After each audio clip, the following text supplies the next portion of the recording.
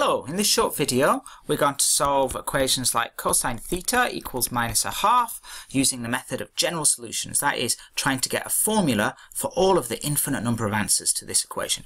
So let's first find one answer, which is I'm going to call the principal value, just one answer for theta. And we're going to do that by taking the cosine inverse of both sides. So cosine inverse of -1/2, if you use your calculator, it's 2 pi over 3, or you can think about it on the using special triangles and which quadrant you're in, etc. Let's just remind ourselves about cos inverse, that function.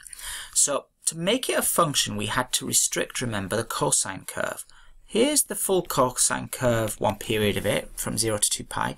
And you can see at the moment that does not have an inverse function. It doesn't have an inverse function because cosine is a many to one function. So if we did the inverse, it would be 1 to many, and it would fail the vertical line test and not be a function. So what we have to do is make cosine, restrict the domain to make it 1 to 1. And of course we restrict it from 0 to pi.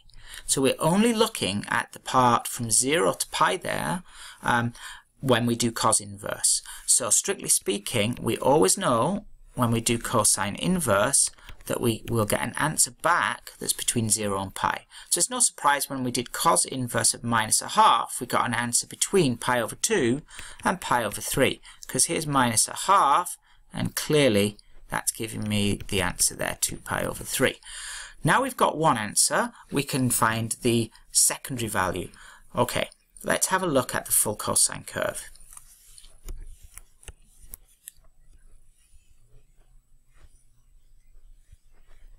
So I've drawn a few periods there of the cosine curve, and we're interested where it's equal to -1/2.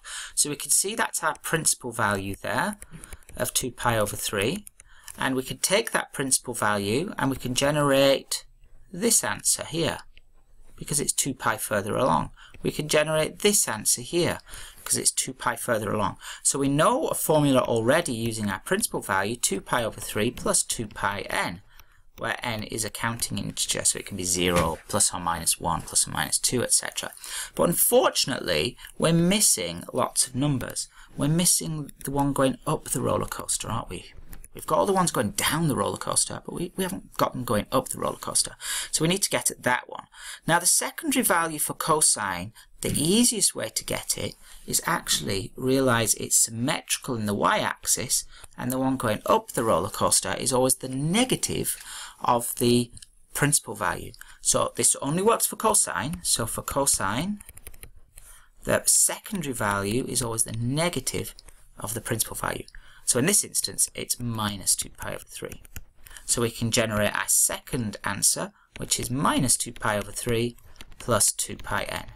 And an easier way to write that is actually combine the two together. So my full general solution is x equals plus or minus 2 pi over 3 plus 2 pi n. And then you can put various values in. If you put n equals 0 in, we get the value 2 pi over 3 minus 2 pi over 3. Put n equals 1 in, we'll get all the other answers, etc. So thank you very much for watching. I think yes I did. I apologize for notation there. I started with theta and changed to x, so I'll just quickly correct that as I've changed to x.